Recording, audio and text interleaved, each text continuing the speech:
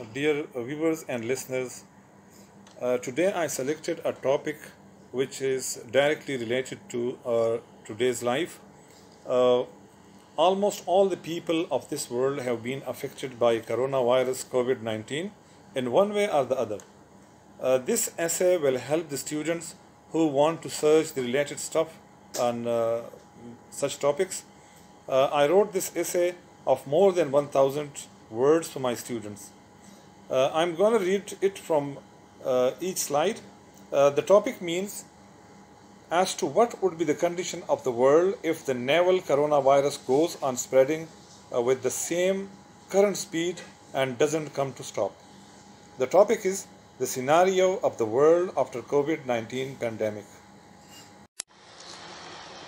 The scenario of the world after COVID-19 pandemic. Down through ages, the eyes of mankind have not seen such a scene in which our planet was taken by storm due to the uncontrollable situation created by coronavirus COVID-19 with far-ranging consequences. When we analyze the whole scenario, we arrive at a conclusion that this invisible virus seems not only stronger than the strongest of men, but is also going to have a greater impact on human morality. Over the years, our routine activities and mindsets are established.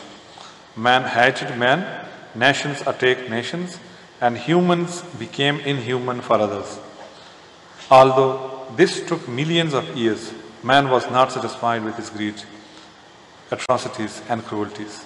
A time has come that man has started thinking about life from another angle, that everything should not be as we think they are.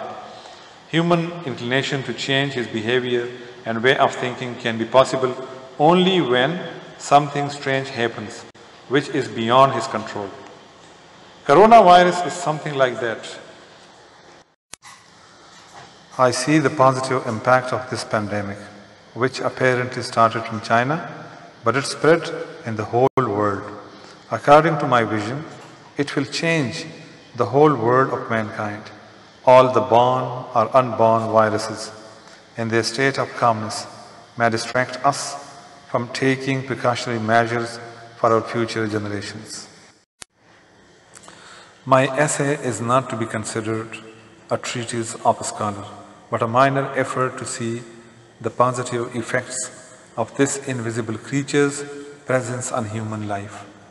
As a matter of fact, man's social activities will take a new turn. Man will start helping man in spite of keeping distance because he will see his own survival in the safety of another man.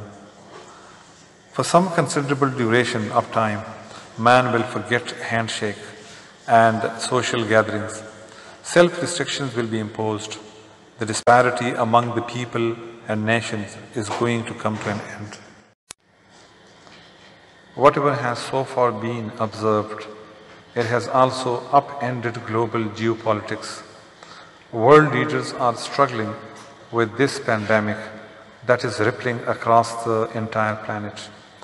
The whole world undoubtedly is at a critical juncture on several fronts, such as political, social, economic, and environmental, and above all, survival.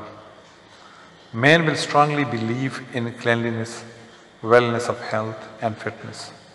Immunization and vaccination will be the next target of man in the time to come. The big warlords whose mission was to defeat their opponents will turn to peace because by that time the bag would have been broken by the straw. The people will renounce their leaders because of their sick mentalities. It is but natural that man will be compelled to turn to God and his message would be accepted by most of the denizens of the world. We would be more moral. People would not stick officious nose in the business of others. This pandemic has destroyed the rhythm of lives. crashed stock exchanges, and disrupted markets, and revealed the incompetence of governments. Resultantly, it will certainly lead to permanent shifts in political and economic power in ways that will become apparent only later. Such viruses that have serious outcomes in the world have also been the triggers of great transformations in the political, social, and economic order. There seems to be no empirical evidence at this point to support the theories as to where the coronavirus was produced. The scientists would look into the matter of its rampant spread and the way this virus in Iran differentiated from the one in China. It will lead the scientists to make research to find the real cause. They would work on the testimonial of the difference to find out whether these viruses change their shape according to the region or climate. The coronavirus pandemic is considered as a great threat to both national and international security. China has got scathing contempt from most of the world because they think that the center of coronavirus was Wuhan city in China. Such hateful attitude of those who blamed China would certainly give birth to new issues in the world because the dominant narrative is that Beijing is once again the new sick man of Asia. In future, man would undoubtedly concentrate his energies for the betterment of mankind's hygienic facilities, and an idea would strongly grow in the minds of the people that spending on environmental protection is much more essential than spending on big armies for the protection of the borders of their countries. A huge amount of nation budget would be allocated for the services of humanity. It is not a matter of facetious attitude to adopt such a way of life where there are least chances of the same kinds of viruses attack on human beings. Coronavirus gave the realization that life is given once to all of us.